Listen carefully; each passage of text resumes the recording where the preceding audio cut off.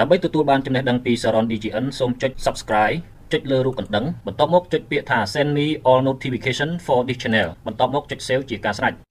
បាទសួស្តីប្រិយមិត្តទាំងអស់ដែលនិយមតាមដាននៅ Channel SARORN DGN យើងខ្ញុំបាទអូខេហើយបែកគ្នាយូរហើយដែលខ្ញុំរវល់ការងារដោយមិនបានធ្វើបទបង្ហាញណា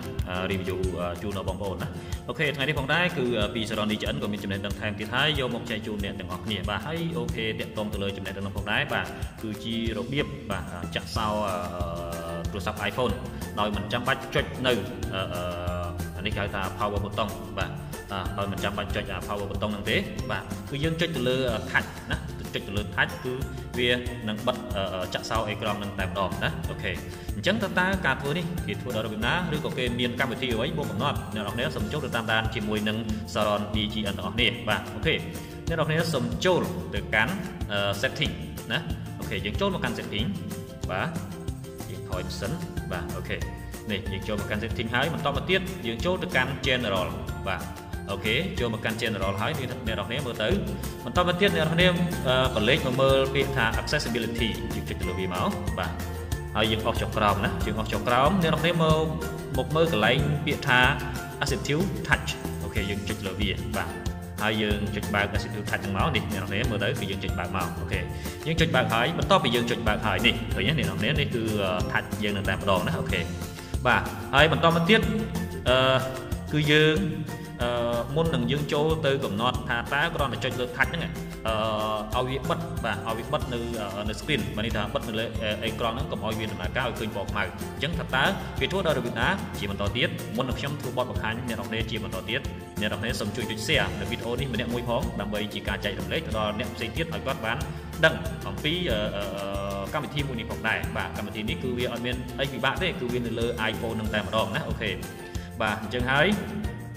មួយវិញទៀតអ្នកនរគ្នាសូមជួយចុចទៅលើពាក្យ subscribe បាទហើយនឹងចុចទៅលើសញ្ញារូបកណ្ដឹងដើម្បីទទួលបាននៅព័ត៌មានថ្មីៗមុនគេណាអ្នកនរគ្នាបាទអូខេតោះយើងទៅជាមួយនឹង SARORN DGN ជាបន្តទៀតបាទអូខេអ្នកនរគ្នានៅពេលដែលអ្នកនរគ្នាបើកទៅ assistive touch រួចហើយគឺវាចេញមក touch នេះហើយណាអូខេបាទចេញមកហើយបន្តមកទៀតអ្នកនរគ្នាសូមអស់ចុះក្រោមបន្តិចគឺមកមើលកន្លែងពាក្យថា 3D touch បាទ 3D touch យើងចុចទៅលើវាមកបាទយើងចុចមកហើយវាមានច្រើនអ្នកនរនេះបាទ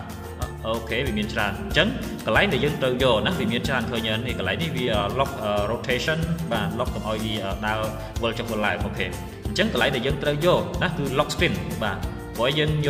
ចាក់សោទៅលើអេក្រង់តែម្ដងណាចាក់សោ screen បិទយើងចុចទៅលើ easy touch ហ្នឹងគឺវានឹងបិទឲ្យតែម្ដងអញ្ចឹងអូខេតោះយើងចុចទៅលើ lock screen របស់នេះបាទប៉ុណ្ណឹងគឺរួចរាល់ហើយអ្នកនរនេះបាទអូខេយើងចុចទៅ home បាទបន្ទាប់ពីចុច home ហើយអ្នកនរនេះមើលទៅនេះណាអូខេនេះពេលនេះមើលទៅឥឡូវខ្ញុំចុចបិទតាមរបៀបចាស់តែម្ដងណាខ្ញុំចុចនេះកន្លែងនេះកន្លែង button power នេះសិនណាអូខេនេះចុចហើយ